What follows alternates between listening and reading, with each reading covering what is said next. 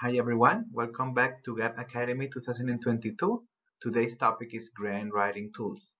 Today's expert is Lindsay De Santis. Lindsay is the new executive director for GAAPP. So before we start with Lindsay's session today, we would like to thank our sponsors AstraZeneca, Sanofi Genzyme Regeneron, Novartis, and GSK for making this possible. So I'll pass it to you, Lindsay. My name is Lindsay De Santis, and I'm the Executive Director for the Global Allergy and Airways Patient Platform. Today, I'll be reviewing some grant writing basics, writing your proposal, some helpful tools and resources, as well as funding opportunities. Let's get started with grant writing basics. Your first step, and likely the easiest, is to identify the significant need or problem to be addressed. For example, improving the understanding of disease diagnosis and treatment options for patients and caregivers. Next, you'll propose the answer to the need and make sure your proposal includes details of the program or project for change. For example, the organization will partner with healthcare providers to provide education programs that will enhance patient and caregiver knowledge on diagnosis and treatment of the disease. Again, the program details, your frequency, and the location should also be included. Creating your budget is a vital step in this process, and we'll discuss this in more detail later in the presentation. You also want to be very specific about your goals, objectives, and outcomes, and we'll really drill down deeper into this throughout the presentation. And always follow the exact specifications set by the grant makers in their application process or their request for proposals and their guidelines. Grants are highly competitive, and if you don't follow the instructions in the beginning, it will likely cause an automatic denial and the reviewer may not even approach your proposal.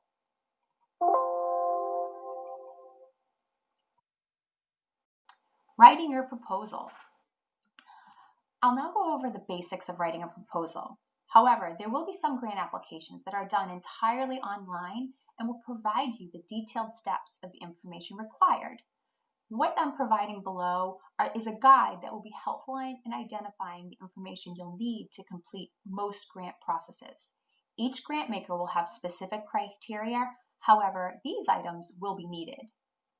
First is your cover letter or your executive summary. This is to provide the reviewers a background and understanding of your organization and its purpose. It's important to remember that this letter is to secure funding for the specific project versus the organization itself. So this information should be brief. You'll also want to provide a summary of the purpose of the program or project to be funded. The tone of the letter is important. It should be simple and concise.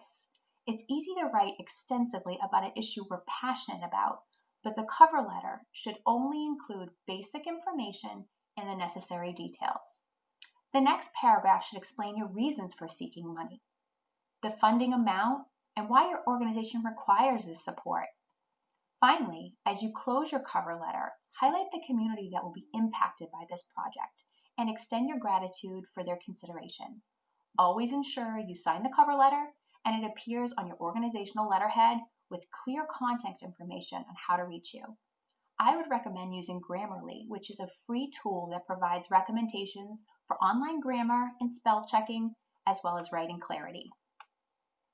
Some other areas of your proposal, which we'll get to in more depth, are creating your needs statement, your goals and objectives, your implementation plan, the outcome and evaluation and how you measure your program or project, your budget and fundraising requirements, your organizational qualifications, the conclusion, as well as any additional requirements by the funder. This can include your tax exempt status, your organizational or financial documentation, list of your board of directors, leadership, or staff.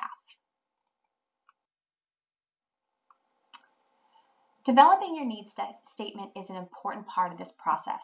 Your needs statement is your opportunity to express the importance and need for the funding request.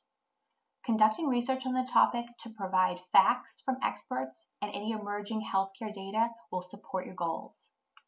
Use simple, uncomplicated language without complex scientific terms, which will help ensure the reviewer understands the information provided. Also include real-life examples, perhaps from patients from your organization. This can help connect the funder to the impact on the community to be addressed. It's also important to understand who your funder is and their goals and missions to help align your funding requests. By investing in your project, the funder should feel they are also advancing their mission. Developing your goals and objectives. Goals are broad statements you wish to accomplish, but they're difficult to measure. Goals are essentially the desired outcome of your program or project. An objective is the steps needed taken to achieve those goals. Objectives are narrow and measurable. Your goals and objectives should complement each other. So I've given some example below. Your goal to improve understanding of disease diagnosis and treatment options for patients and caregivers. This is what you hope to accomplish. The objectives are the how, providing monthly education sessions to patients and caregivers, partnering with healthcare providers to increase access to education and awareness. Another objective to meet this goal would be to promote awareness on social media. A tip to note is to really bring attention to grant reviewers. Use words such as improve, establish, increase, produce, really showing the productivity of that goal.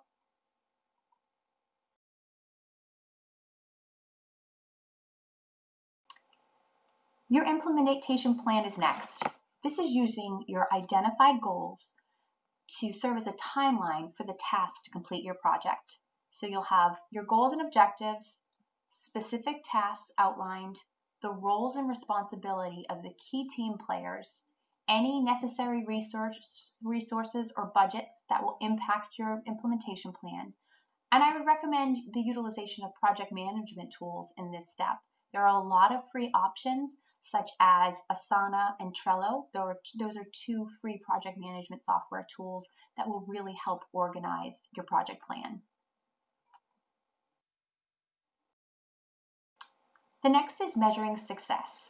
There are a number of ways to measure success, but as related to this specific topic, a program attendance reporting, how many people attended your program, what was your reach, a survey of participants following the conclusion of the program, as well as website and social media engagements. It's easier than ever to track metrics of who has visited your website, how many clicks, how many visits a social media engagement has had, what the specific metrics are. You can really see how broad your reach was for a specific campaign. Budget planning is the most crucial part of the process and can be incredibly overwhelming and daunting. So we've tried to break it down into these categories. And at the end of the presentation, I will also provide some resources where you'll be able to actually download a copy of this grant budget template that will be easy for you to translate for your own uses. So what I've done is I've broken it down into some very simple categories that are applicable to most of the grant process. So the first is your personnel. This is solely for the employees of your organization. Anything for contractors would be included under the separate category of contractual expenses. The travel is specifically travel necessary for performance of the project. For example, if there were an exhibit booth at another meeting, a large meeting, and to bring awareness to a specific campaign, all the travel necessary to attend that meeting would be listed here, or anything specific to the project. Equipment and supplies. It's usually broken down that equipment is valued at anything over $5,000 and supplies valued at anything under $5,000. Supplies are generally consumed during the project performance. So this could be something as simple as paper, office supplies, where equipment is larger level and would be used for longer than the life of the project. Supplies are usually within 1 year, where equipment is 1.5 years or longer. You would just briefly justify the need for the supplies as they apply to the scope of your work. Next, you'll have your contractual expenses. This is related to all your vendors and contractors, and you should include any cost estimates or quotes that you've received.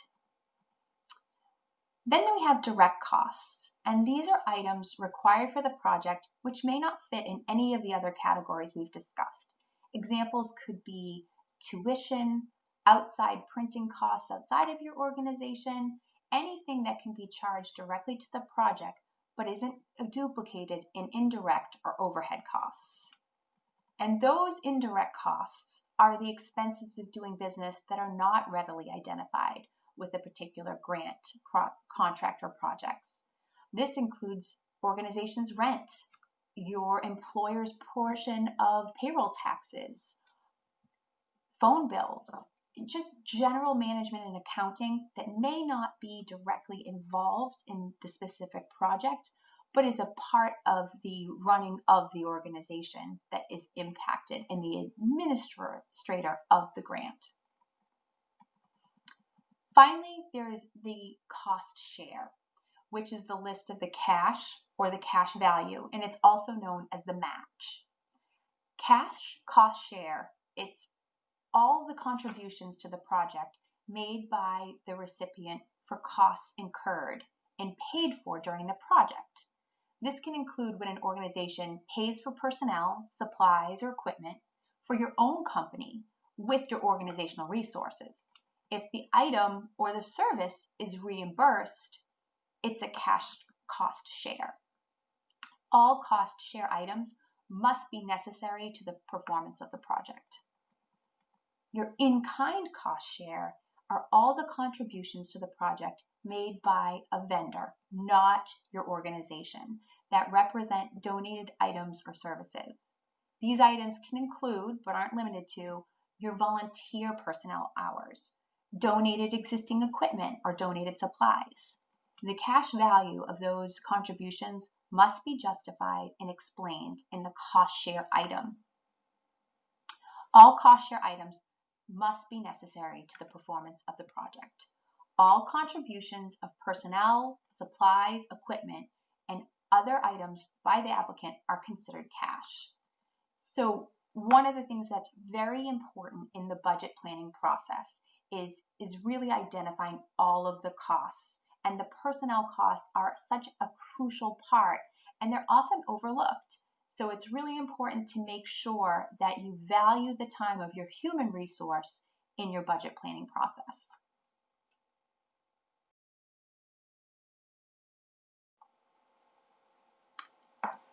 Some helpful tools and resources include Smartsheet grants.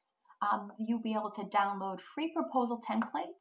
So using some of the information you received today, you'll also be able to use these sheets so you have the correct format.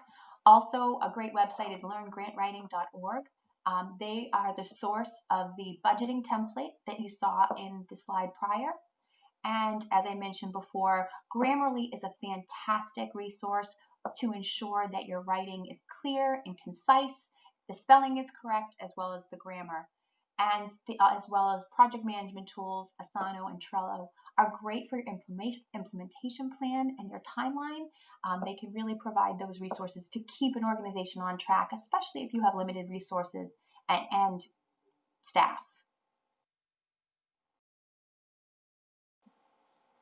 There's a number of funding opportunities throughout the world, and it's specific on in your location. There is the American Thoracic Society grants, the EU grants. 80% of EU grants are through the government. There's also the Netherlands Albert Schweitzer Fund, and it aims to support initiatives on the path for Africans to a full life. It provides initial grants, donations for direct projects in Africa. It's focused on the development of effective, sustainable, and accessible healthcare or directly related subjects. The Community Enterprise Foundation is out of Australia.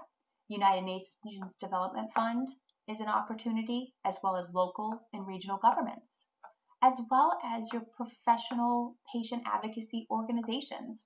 Both GAAPP and Global Skin offer funding opportunities. GAAPP offers our member organizations the opportunity to submit grants that will fund up to 25% of your project budget. All we require is that the additional 75% have been funded already, and our board reviews these twice a year. We are happy to provide any of the support letters that may be required for your grant process. Essentially, GAAPP will be a support tool in your grant writing process. Thank you for joining us today for GAAPP Academy, and thank you to our GAAPP Academy sponsors once again. We created GAAPP Academy for our member organizations based on the feedback we received from you. If there's a potential topic you want to learn more about in the future, please contact us at GAAPP at info@gaapp.org. That's info@gaapp.org. Again, my name is Lindsay De Santis, and I'm the Executive Director for GAAPP. If I can answer any questions about the grant process for you or provide any support, please feel free to contact me directly at ldesantis@gaapp.org. That's ldesantis@gaapp.org. I look forward to the opportunity to support you and your organization's mission. Thank you so much for supporting GAAPP.